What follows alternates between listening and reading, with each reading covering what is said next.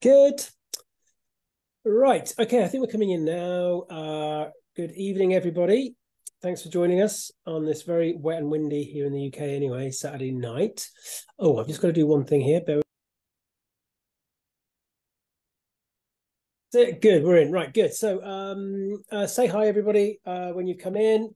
We've got the amazing Tom Candy here this evening. We've been trying to arrange this for a while, so it's great to kind of get Tom in, and we've got lots to talk about tonight. Oh, good, people coming in now. It's great.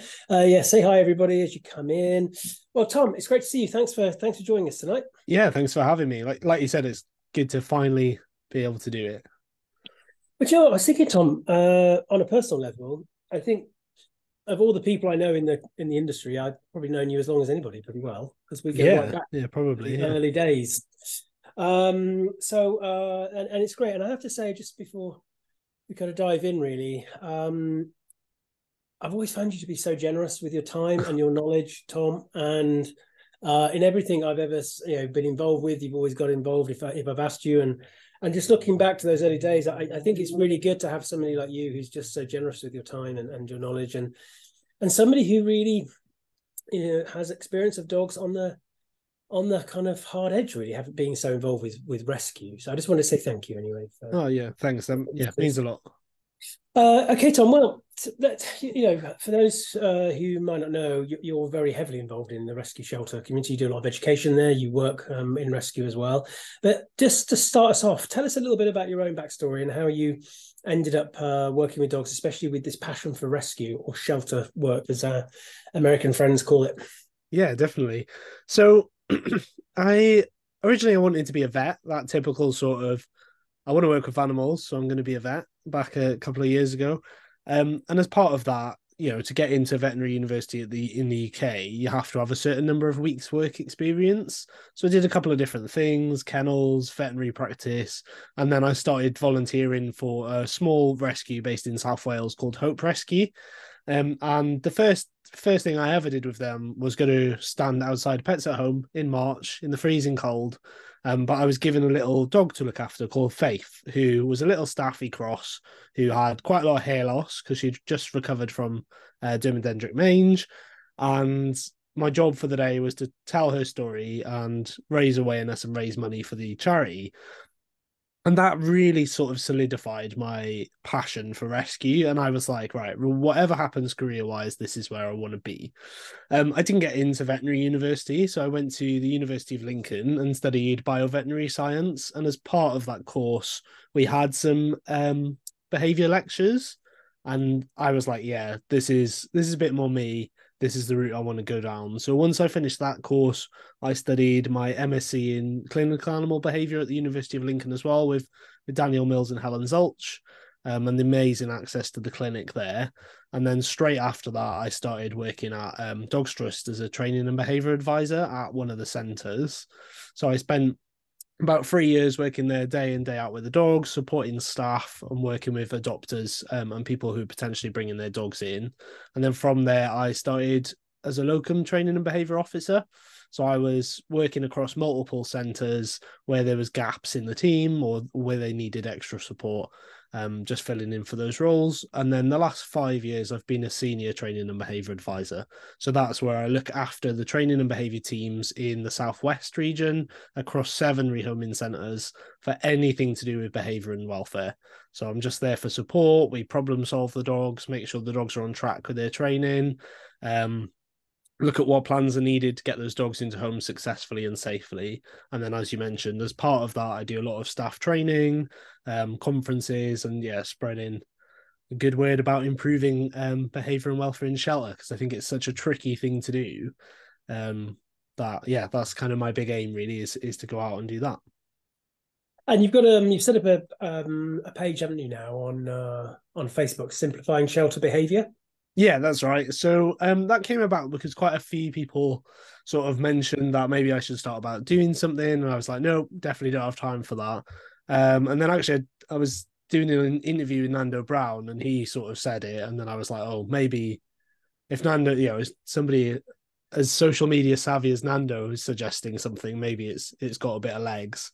So yeah, I started it to provide free information related to shelter behavior and training for people working in the industry. And it's actually been a little bit of a godsend, which I didn't really realize at the time I was setting it up. I think I had quite a lot of compassion fatigue, and I hadn't really realized. And then Mm. starting to put out some more information really got that passion back for me, which is amazing because it's just meant now, back in the day job, I'm sort of all guns blazing again, which is really nice. Well, that's very interesting, isn't it? How sometimes connecting with others and providing support for others actually in that way can kind of reignite some of that purpose for us. So I'm really glad that's happened. And Joe, I didn't know about the vet things. I can imagine Tom the vet actually. Tom, I can imagine you being a vet. I don't know what that I says think about the vets, but mm. Yeah, I think I'm probably just at the age, the end of that generation where the animal job was be a vet, and that was it. They're Mm. just starting to see more specialist degrees coming out when I went to uni, but I think it predominantly was still kind of focused on the veterinary sector. And then by the time I got through the 3 years, I was like, oh wait, this is a career in its own right, and yeah, Yeah. done it ever since. Well, actually, there's something in common, I think, with veterinary, with the rescue shelter, and that sector's in crisis, really. Actually, I think, but we're going to be talking about frustration specifically, because I know that's a topic you really want to talk about. But I think before we come on to that, I think it's worth giving a little bit of time to talk about life in rescue and shelter at the moment, because I know there's a lot of people in the dog centre care group who are involved in rescue and shelter work, and it's a tough time at the moment, Tom. Yeah, definitely. I mean, a lot of people in the industry at the minute are referring to it as the perfect storm because we've obviously come out of COVID, gone straight into a cost of living crisis, starting to recover from that. And then obviously the government are making some interesting decisions recently, which is having a further impact. So we've got a lot of people who are struggling to care for their dogs and keep hold of them and are looking to relinquish for a variety of reasons, paired with lots of people not really thinking about getting dogs at the minute and those adoption numbers coming down. And that, anybody even does maths as well as I do knows that those two things don't go together. More dogs coming in and less dogs going out is never going to be the ideal place that we need to be. So it's really tricky at the minute to kind of keep those scales a bit more balanced. And the dogs that are coming in are having quite challenging presentations as well. Yeah, so I definitely think that we're starting to see more challenging dogs, 100%. And I think what it is we expected quite a big fallout as an industry during COVID, and it never really came. And actually, what happened was lots of people were at home, lots of people reconsidering things, finding out they weren't going to go back to the office, and kind of identified that as a really good time to get a dog. And we rehomed a lot of dogs during the pandemic across the industry. Forward that to 3 years, and all of those sort of younger dogs who didn't have much socialization or much of anything during the pandemic because they were only being walked once a day, they weren't having any puppy classes, and now reaching adolescence and maturity. And we're starting to see some of the negative fallout of that. And obviously, that's being passed on to the shelters because people aren't sort of in a position to work with it, which means we're definitely getting more dogs who struggle with arousal, more frustrated dogs, more dogs who are fearful of things because they haven't been exposed in the right way to things as they've been growing up. Yeah, and I think also we have to ask the question: where did all these puppies come from? All of a sudden, when the demand was there, and that kind of gives a bit of a nod to really poor starts already, I think, for some of these dogs. And I think that you gave a little nod to the kind of XL bully things that are going on at the moment, but I think there's not just XL bullies, but the general negative press around dogs more widely, actually, not just that breed. We've ended up also, I think, with zero tolerance anymore of a dog who's just trying to communicate, I'm struggling right now. I find this even working with my own clients, especially when I've got dogs of a certain size. Any kind of grumble, any growl, any bark, people they're just seeing it for what they think of that demonization they're getting from the media. Yeah, 100%. And I think, firstly, what you said about where have all these puppies come from, I think we've really seen that. And there was a conversation I was having with a colleague recently where they were asked to assist with some dogs that were in a boarding. Sorry, they were being bred from, and then they were taken into to rescue. And it was 36 Frenchies or something like that. A few years ago, we'd be biting people's hands off for 36 Frenchies because you just know that's going to really boost your rehoming numbers. But at the minute, that's all there's a lot of Frenchies in rescue, and we're actually like, oh, what are we supposed to do? So we've seen that huge shift in the type of dogs we're getting from a breed perspective as well, Yeah, which is, yeah, it's just means there's been a shift in the challenges that you're facing because obviously now you've got brachycephalic dogs or dogs who are harder to find a muzzle for. That's kind of the theme at the minute that I seem to be seeing, which makes it much more tricky. And then, yeah, as you were saying, the tolerance level or the risk aversiveness of people seems to have shot up recently, and particularly, exactly as you said, with the media at the minute. Any dog that does wrong is straight away demonized, aren't they? yeah. And I think it is a bit of a perfect storm. I think, and something has happened. I don't know whether it's just numbers, and therefore you end up seeing increased numbers anyway. But I know when I speak to colleagues and on some of our behavioural forums that we all get kind of involved with, an increase in even like golden retrievers. There seems to be something about any recent golden retrievers that seem to find regulation really difficult. Dachshunds, another one, and whether it's just the sheer number coming out, whether it's a limited gene pool that's happening, whether it's a lot of inbreeding within certain lines, it's really hard to know for sure. But there's definitely a change, isn't there? I think that's happened in the last few years. How much of that is purely COVID, I don't know. Whether there's anything else that's happening in the mix, but I think, especially for the general public who are still being hit with quite outdated advice, with the advent then also of social media, and a lot of the people really, really savvy with social media, a lot of them are the aversive, almost Yeah. abusive style. So the caregivers then they're the ones who are stuck. So you can see how they end up feeling they have nowhere to turn but to give that dog to rescue rather than actually finding some proper help. But where do they find that help when they don't know where to look? Yeah, it's yeah, it just is the perfect storm, isn't it? And I had a recently we went to Parliament for the AppDog meeting, and the topic question that the speakers were asked to kind of feed back on was um around the dog bite incidents and is it the dogs? And actually all of the speakers said, well, it's not the dogs, but it's genetics, but we're responsible for the genetics because we're picking the dogs who are breeding, or all of the things related back to people. And whilst that's kind of true in the kind of background, I think we do need to recognize that actually, as we've already just talked about, the dogs are fundamentally different at the minute. And because of that, we do need to change our approaches. And exactly like you said, if people then struggle to find people who are going to use up-to-date modern-based approaches and recognize all of the things that these dogs have been through over quite a short period of time, you are going to struggle to kind of get those changes that we need to see to have people live more harmoniously with their dogs and to have those better outcomes. Yeah. And I think the difficulty is going to be like, how do we move forward with it? Because taking into account all those things like genetics, upbringing, sensible breeding, appropriate puppy classes, appropriate training, that's a 10, 15-year plan. That's not we'll just change it.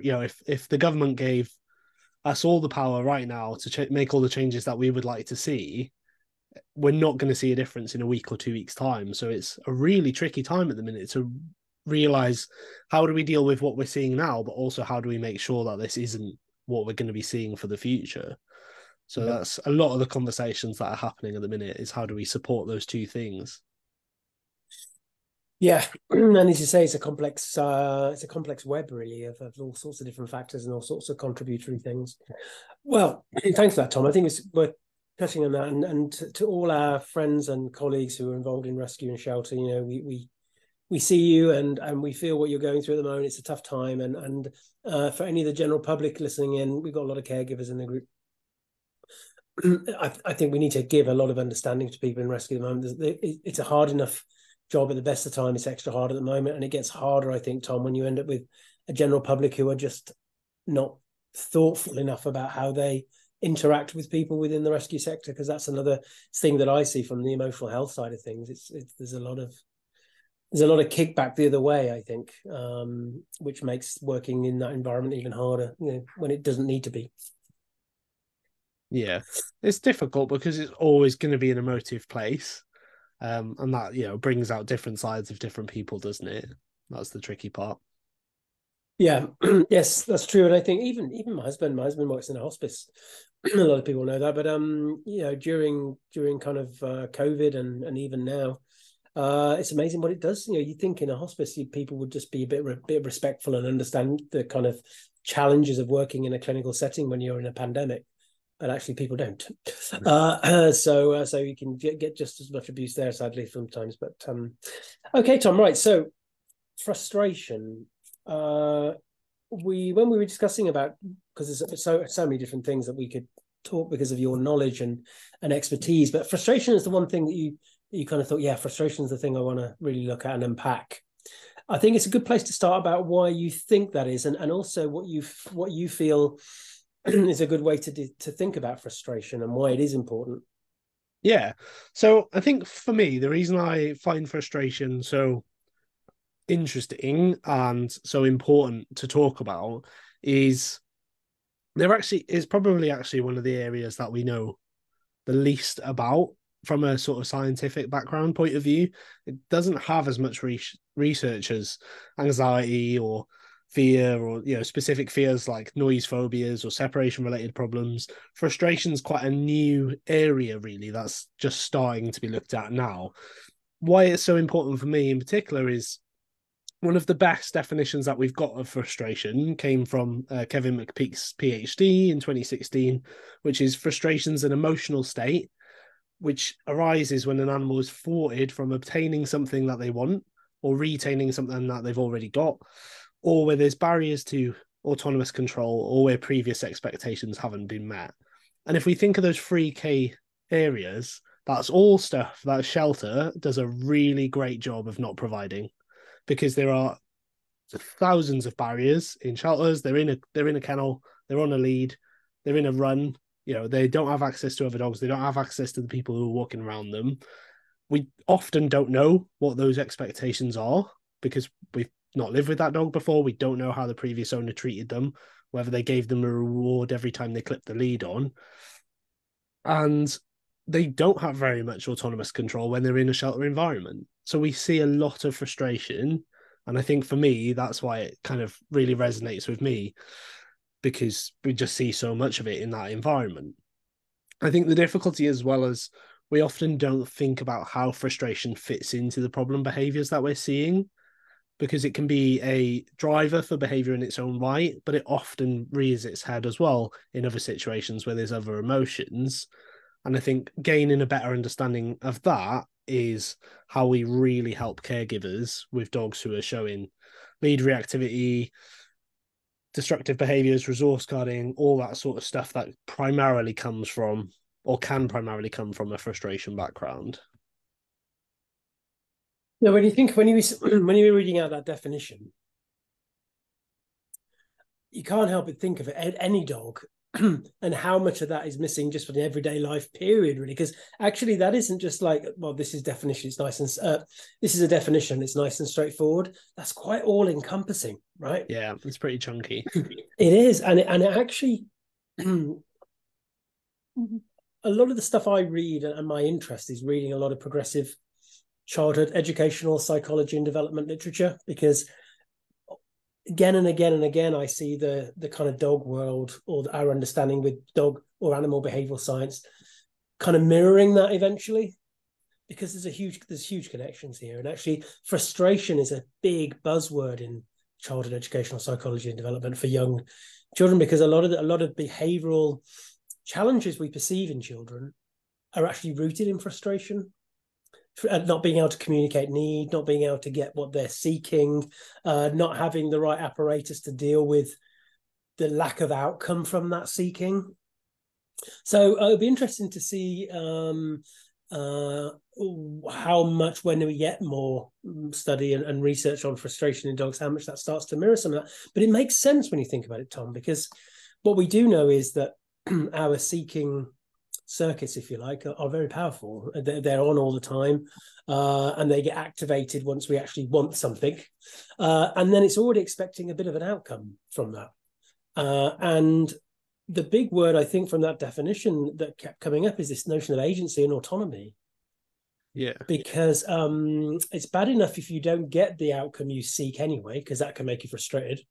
And it's bad enough even on your own. I do a lot of modeling, and when I can't get it quite right, that's just me, and I have choice and I have agency. But even that, I find it really, let alone somebody else telling me how I should do it and all that kind of stuff. Yeah, and I think we're in a world now which actually moves us more and more into that frustration side of things. And we've now got really, really clear examples that people relate to massively. Because I remember, my first mobile phone didn't even connect to the internet. And then you had E, the mysterious E.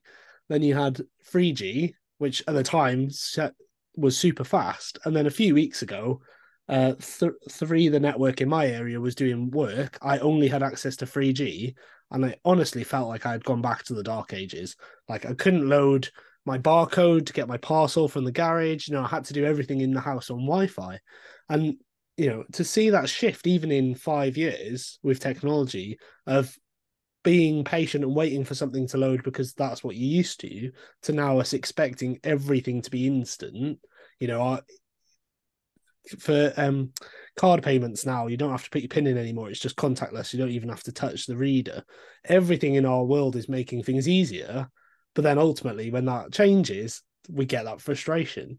And I think what that means is we are relating a lot more to how our dogs are feeling, because straight away you can see that. Whereas before, I think we had less to be frustrated by in a way. Yeah, and I think anybody listening now can think about something that makes them very frustrated, and also how that shifts your behavior, actually, and if it carried on for long enough, how it would affect your mood, actually. So it's a powerful thing, then, isn't it? Frustration, and it's interesting for me because in human terms, especially, frustration's often dismissed, actually, and often negatively labelled, without it being seen as, like, say, if we have if we think of anxiety or that kind of thing, we tend to think about that more seriously, or fear, or all these kind of things. Whereas I think it's very easy to dismiss frustration. I think that happens a lot when we think about working with dogs, actually, and it's the one word that is really important if we're going to look at having a truly dog-centric approach, because those innate needs for the dog, the intrinsic motivations that dog has, especially when we think about some of the breed-specific stuff, we can come on to that in a minute, if those outcomes aren't being able to be played out, we've got a dog who, some of them might be in a perpetual state of frustration.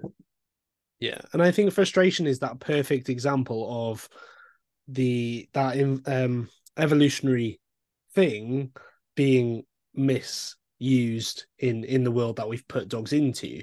Because we think of what frustration is there to do. It's to make us try harder. It's to make us do better. It's to make us push further to get access to that thing we wanted. So from an evolutionary point of view, that's massively important, because that's the reason that you keep chasing the deer, or you keep trying to reach the item that you want to do something with.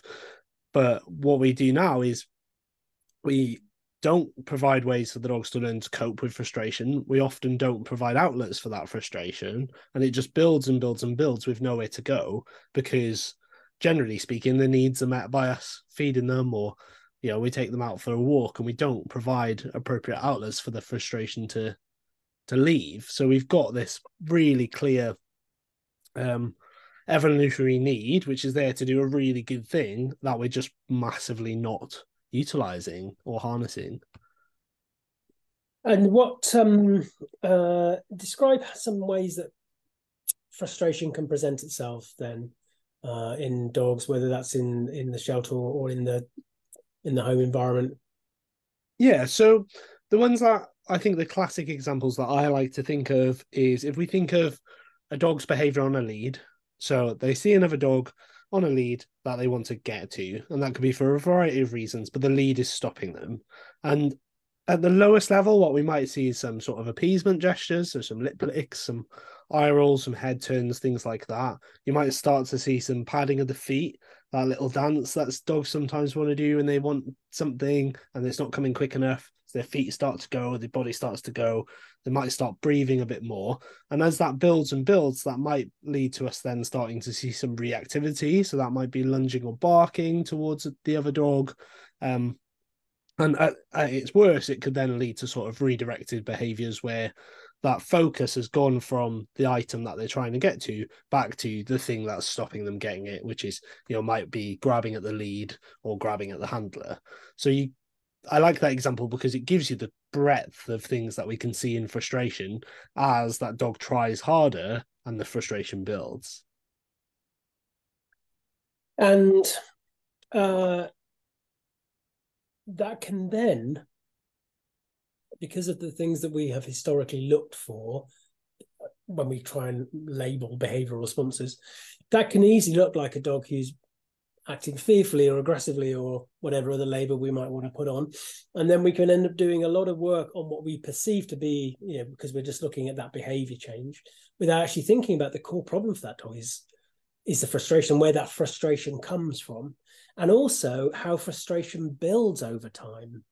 It doesn't have to be in the moment. Going back to the human child studies and stuff, there's a lot of stuff now looking at how connected frustration is and the notion of a tantrum, if you like, at the end of that, which isn't about the child not because the child wants the chocolate and the mom said no, the child then has a tantrum. It's not actually about that.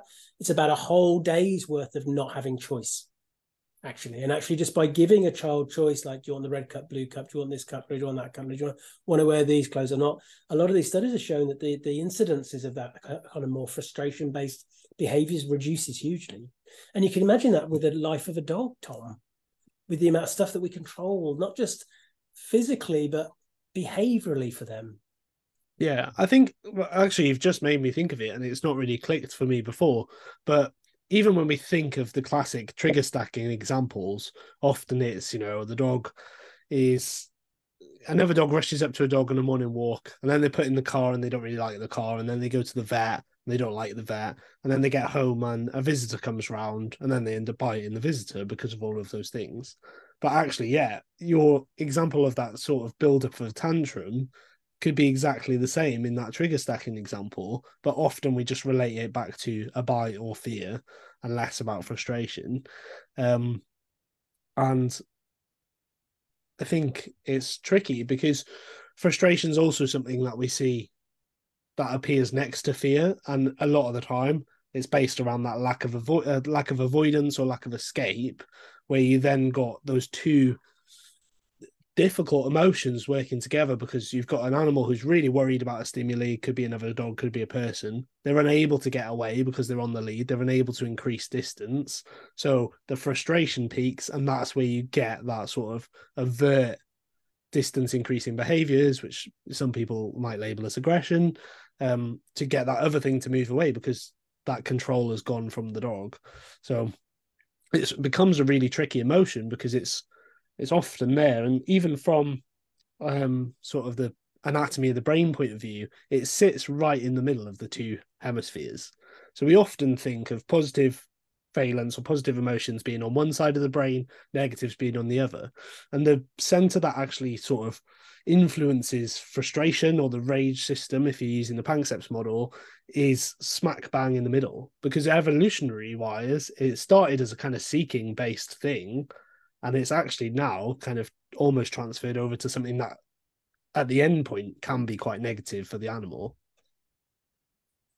This is really important, isn't it? Especially if you start thinking about that notion of core affect space. And for those, I don't think we could even go over it too much about anybody, but basically, if you imagine it plotted on a chart, you've got, like you say, negative to positive valence, which is, and then arousal up and down, and you plot around that.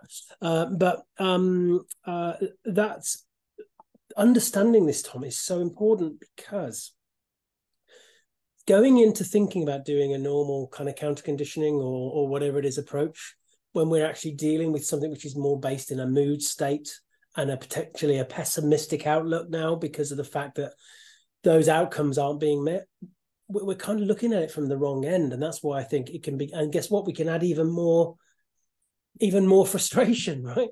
Because and I think looking at the Pansket model is an interesting thing, because I think it does, just because of the way the terms that are used for the different circuits, it helps us to visualize this, because those seeking circuits, if they don't find that outcome, they are likely or might activate what those rage circuits, as you say. Rage is quite a powerful word, I know, Yeah. but frustration comes into that.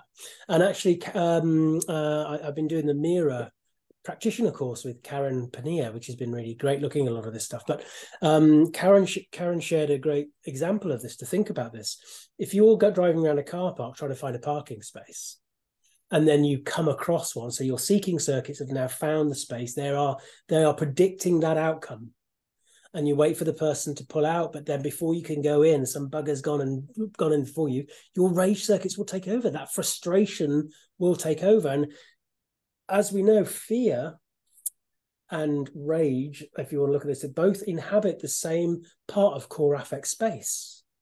And so that frustration can flip a dog from trying to seek an exit, seek a withdrawal, but flip into that thing of, I can't do what I need to do here. So, and it's more likely to offer us that more offensive behavior. Yeah, definitely. And I think your example there actually fits in quite well to what we've talked about in terms of making sure that our plans are as effective as possible. Because if you've got a dog who actually wants to decrease distance, wants to get closer to something, and we work a lot on, getting the dog to follow us away or move further away, sometimes that can then be more frustrating for the dog, like you said, and actually we'll probably still get a positive outcome from that, but it'll take a lot longer than if we recognize actually the dog wants to get closer.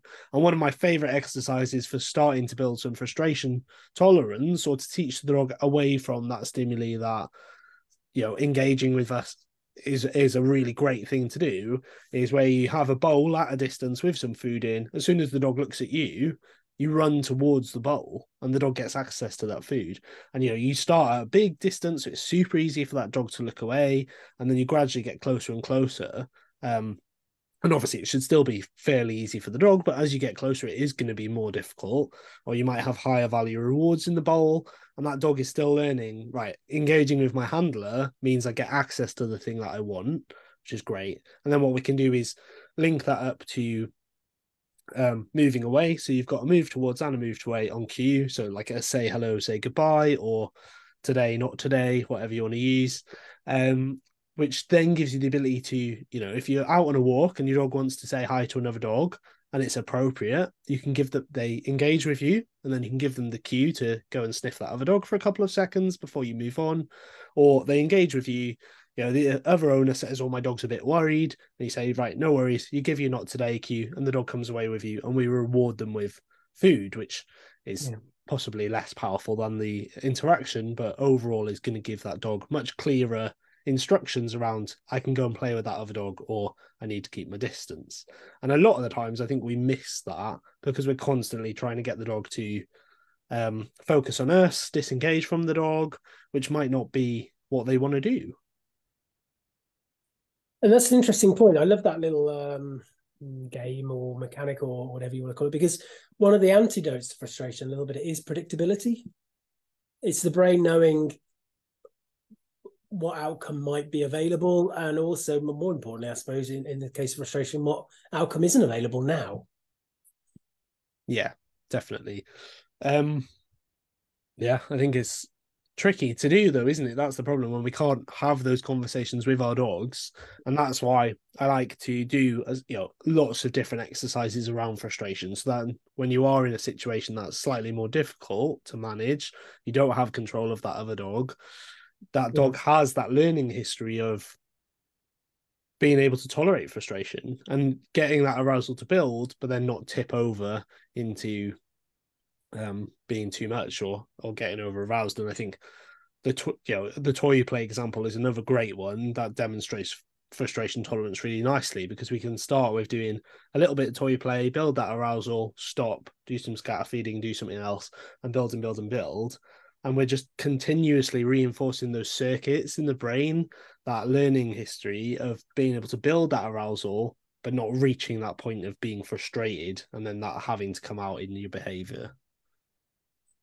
Yeah, and I think the reason, yeah, and I think this is part of the, again, why I think this is such a brilliant topic, and we could probably spend hours on it because there's so many threads to it. But I think the thing that makes it challenging is just on a general kind of want something, can't have it basis. We can look at these different things that we can do through training and build up to build some of those abilities for the dog to have more predictability there and have some more abilities to deal with the frustration. When we're talking about things that are rooted more in safety and emotional safety and social safety, that's where it gets trickier. Because if it's a really important part of that dog's survival story that this, and this, I need this to kind of happen that way, and they can't access that, that is something that will just keep bubbling up all the time. And also, I think, and I'll come back to that in a second, because I wanted to think about how this works in rescue, especially.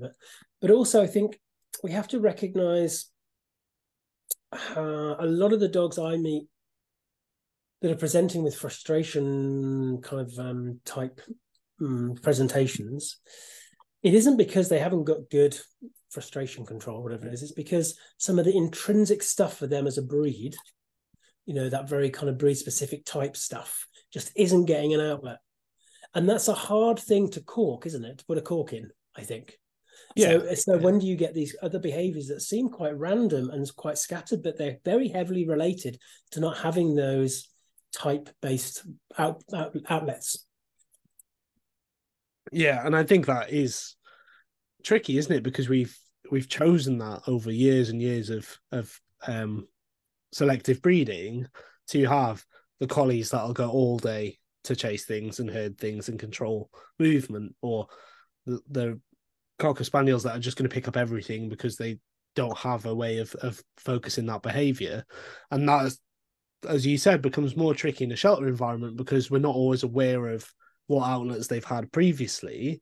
Or often when you're in an area that you don't have much control over, you're a bit anxious about because the predictability isn't there, we're more likely to fall back on those circuits that are there from the start. So our genetic makeup is largely going to have a bigger impact on us when we're in those situations versus if we're in our own space, we're comfortable, we're confident, we know what's happening, things that we might have learned are probably going to fit into place a bit more there versus when we're worried, unsure, don't have that predictability, we're just going to go back to basics. And I think you're right. We then start to see more of those behaviors coming out because that's what the dogs know what to do or feel they need to do. And then if we don't harness that appropriately or recognize that, that's where you're going to start to get that clash of emotions. Yeah, I love that clash of emotions because it really is. I think there's a lot of things, and especially when we're trying to kind of manage and control a lot of things through training and kind of setting boundaries and rules in the home. And there's I look at Molly, for example, our young dog, and when we think about in notions of that kind of hedonic budget, the good stuff that we just feel we have to do because that's what we like to do. And I think about my modeling, and how important that is for me, for example. With Molly, she does some crazy stuff, Tom, but I just know it's stuff that makes her, that she just needs to do it. And if I suppress that too much, people, I heard somebody gave a quite an impassioned talk the other day about the importance of boundary setting, and boundaries are important, of course they are, but they shouldn't be barriers to unmet need, and especially intrinsic stuff. And I think we've just got to look at the balance. And I think this is another byproduct for the general public, especially Tom, who have been convinced over the last 20 or 30 years that the most important thing is a well-trained, obedient dog, with the emphasis on obedience, as in compliance. And there's hardly any wriggle room now for that dog to be the dog they need to be. So it's no wonder they get frustrated, because frustration isn't just about trying to get away from the bad stuff or whatever else. It's just getting the chance to do the stuff that you feel you want to do. Yeah, I think that's really a really interesting point, isn't it? And a long time ago, when I used to run classes, or help with classes, we did a more traditional sort of obedience-based class, and we did a life skills class. And you could see the difference in those puppies based off, what you've just said. One class is very much about teaching behaviors based on cues, the owner asking for things. The others is about giving the dogs skill and experience to make their own choices, which fit well into our lives. And I think where the issue comes about is where we have those cases and we're not providing appropriate outlets for the behaviors or the needs of the dogs, so they find their own thing to do. And that's where the problems arise for people, isn't it? Because we know, and I know you know, problem behavior is the word that's used quite a lot of times, but the behavior is only a problem to us, to people. Yes. Often, some cases it might be slightly different, but the majority of cases, the person that's calling you or the person that's brought their dog into me in the rescue is because their behavior is a problem for them, not necessarily a problem for the dog. The dog's just doing what they need to do in that situation. So I think the big part of it, of minimizing frustration, like you said, is recognizing what the dog is wanting to do and then harness it appropriately rather than trying to squash it or completely remove it. And that's the important point, Tom, because on the one hand, we can think about things we can do, especially with a dog who is kind of in a more neutral learning state, to learn how to deal with more frustration. If we have in front of us a dog who is struggling with multiple presentations because it's foundated in frustration, if we don't try and identify what it is that dog needs in order to kind of let that kind of nervous system response settle more in that, we could potentially just be making them more frustrated. That's the kind of irony there, isn't it? Yeah, and then what you're also fighting against is learning history. So if we think about the reason frustration's there, it's there to invigorate behavior, to make us try harder to get the outcome that we want. So once the dog does something which based off frustration, but it works, the reward profile of that happening is massive. And that just builds and builds that behavior. So a classic example that we see in shelter is lead dragging, or the dog grabbing the lead and then shaking it. I learned when I did my first presentation for Americans that isn't a common phrase. Sarah Fisher said that to me the other day. I had lunch with Sarah the day, and she said in America they don't even see that. They don't even have that. Yeah.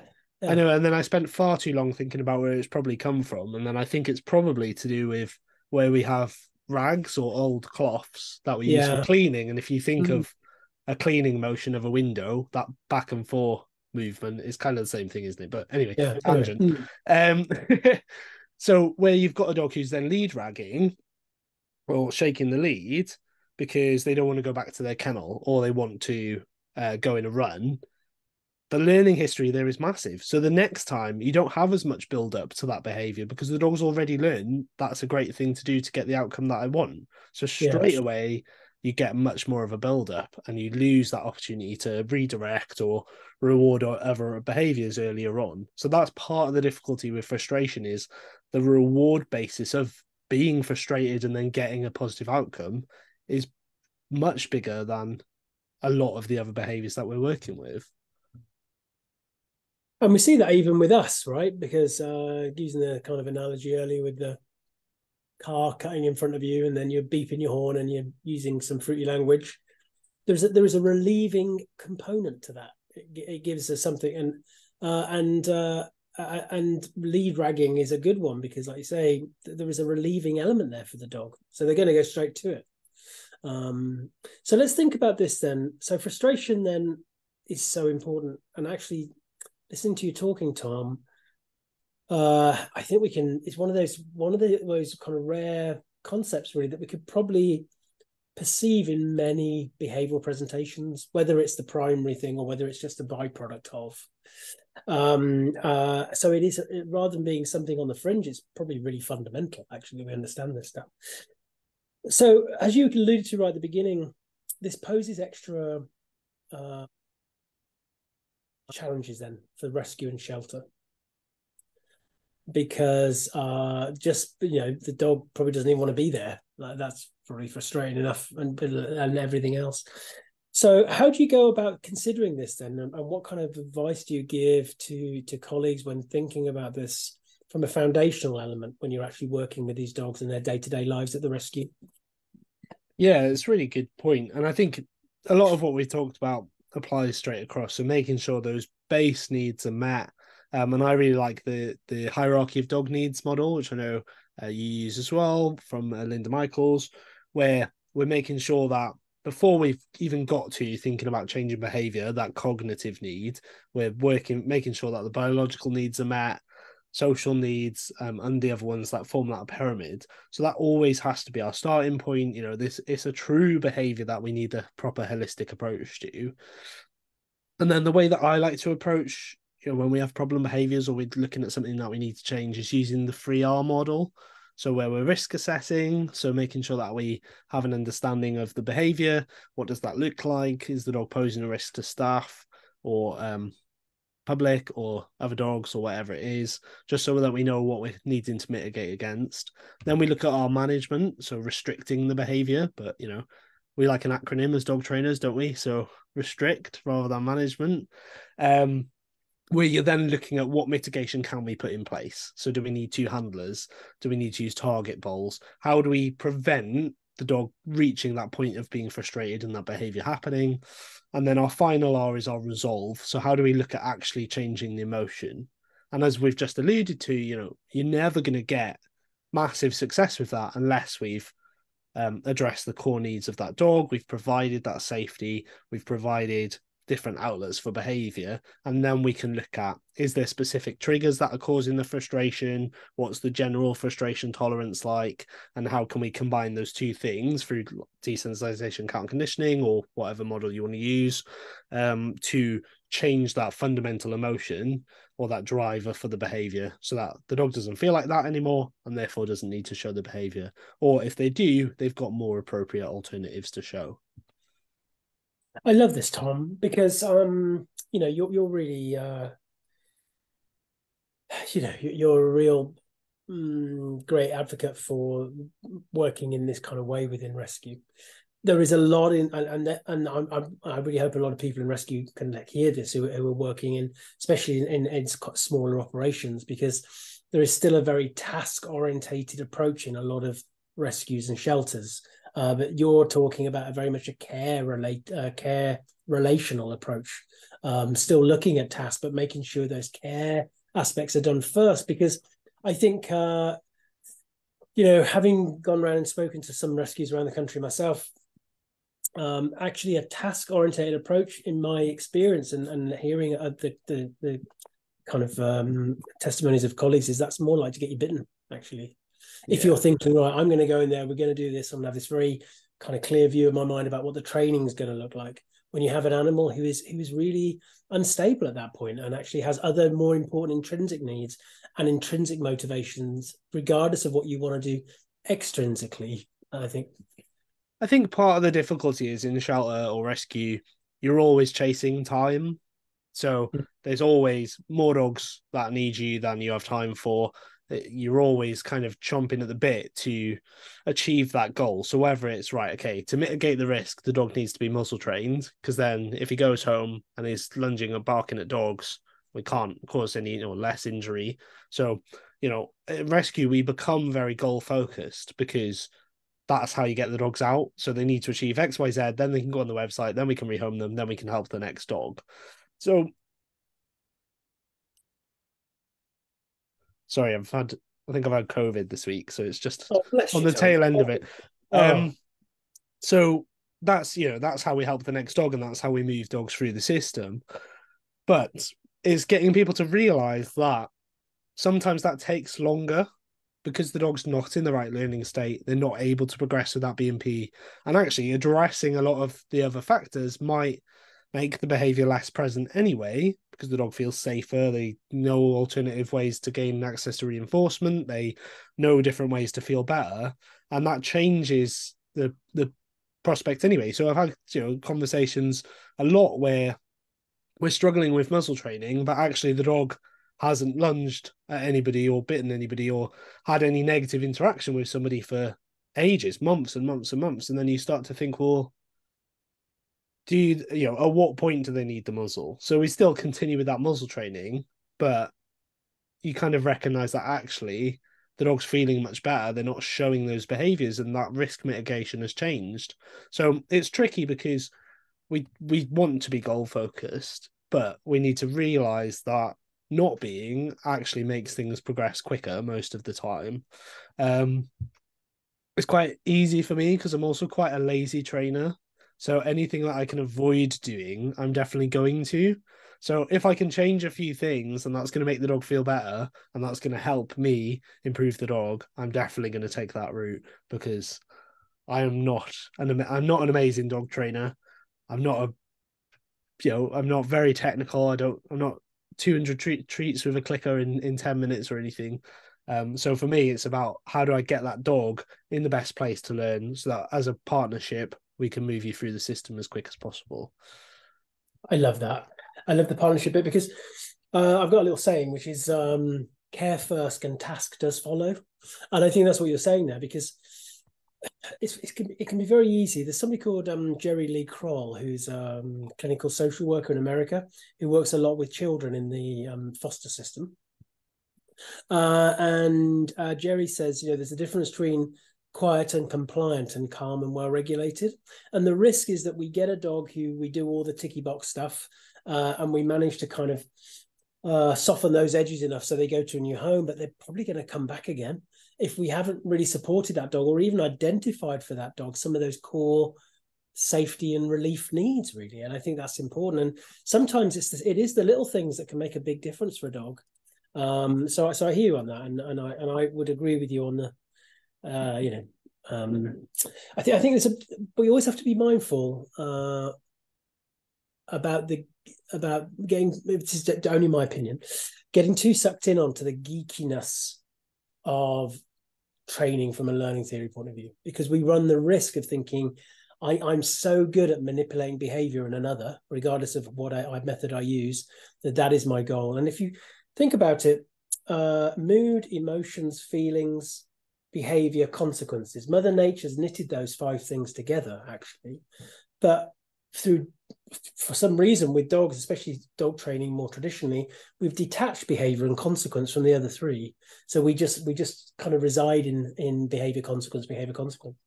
And that's a problem because the consequence of that is potentially a dog whose core needs aren't going to get met.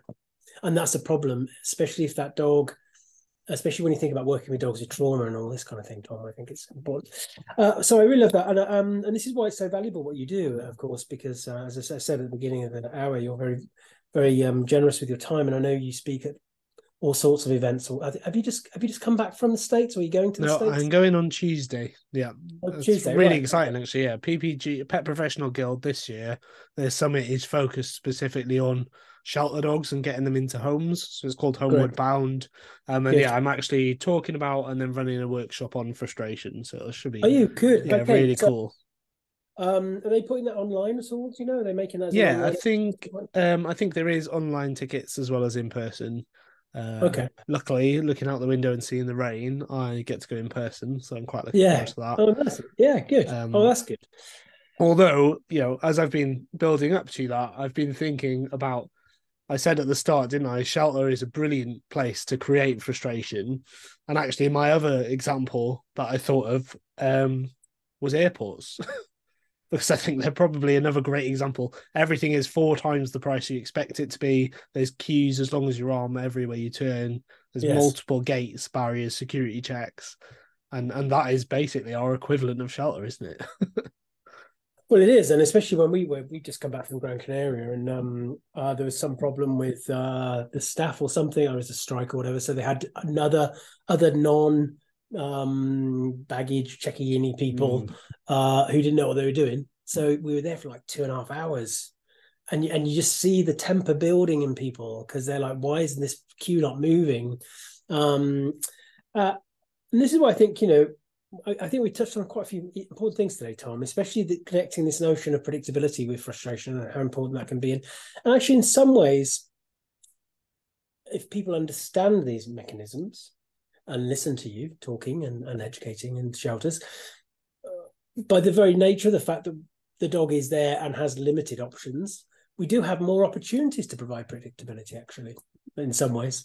And I think it's I think that is kind of the key message around reducing frustration, because just like you said, we went to Jersey recently, and on the flight back, we boarded the plane. We sat down on the plane. It was all going fine. Then the pilot comes on and says, "Oh, there's a technical error. They're just going to come and check it. It'll be about 10 minutes." 15 minutes later, pilot comes back on and says, "Actually, you've all got to get off the plane, and there's a new plane coming."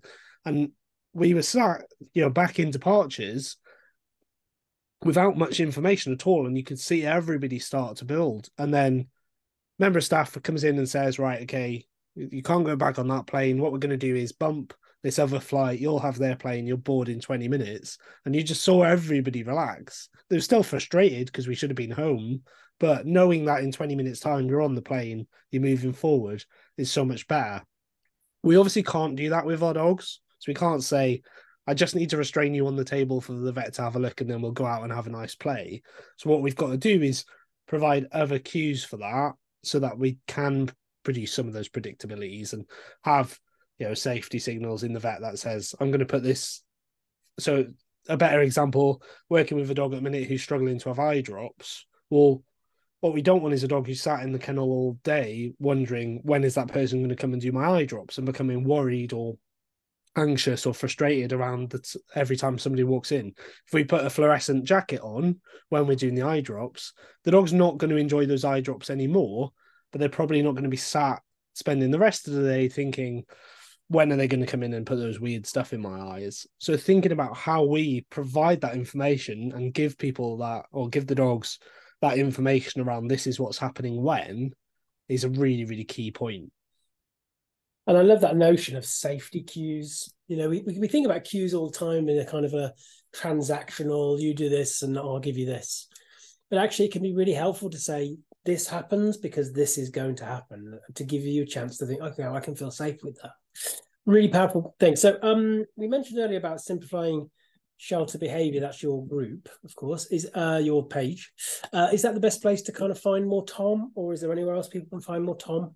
Yeah, so if you go to that Facebook page, Simplifying Shelter Behaviour, like I said, I put out weekly videos about research to do with shelter, top tips, case studies, different articles. So the videos I've written, stuff for people to have a look at. There's also links to previous stuff that I've done. And on Wednesday, so the 1st of November, we're also launching the Simplifying Shelter Behaviour podcast, which is going to be experts in a range of different fields talking about shelter-related behaviour. So you can find that on Spotify. And if you go to tinyurl.com/SSBTC, then you'll find it. Or if you go to that Facebook page, there's a QR code that you can just scan and hopefully go and follow and listen to the podcast on Wednesday. Exciting. And are you have you got this? Is the podcast like a season, or is it going to be a regular thing? Yeah, so the aim is that we'll have an episode out every 3 weeks, and like Cool. I said, we're just going to be covering specifically, behavior related to shelter, but I'm sure all of the tips are going to apply to a range of things. So we've got a lot of different things coming up. Sarah Fisher, like you said, going to be talking about using free work and how we support dogs with that. Our first episode is on dogs helping other dogs, so using dog play to meet some of the needs that we've been talking about. So yeah, should be really good. Great. Well, thanks, Tom. I'll look at those things, and I'll just put a thing in the chat here, but I'll do a separate post, especially when it goes up onto thing. Well, thank you so much, Tom. It's been an amazing chat. We've covered a lot tonight, and I really appreciate you coming in. Yeah, thanks for having me. It's been really good. Got some other great conversations coming up soon. I just haven't put them up in the event thing, and I can't remember them. That's what happened. It was when you come back from holiday. I can't remember, but I will do that for everybody's listening. I know we've got people who listen a lot. Well, thank you, Tom, very much. And I'll put the new chats in the group soon. Whatever you're doing, have a good evening, afternoon, morning, wherever you are in the world. If you're listening to this on YouTube, then please hit the subscribe button. And thanks very much. Thanks, Tom. Thanks very much. Bye, everyone.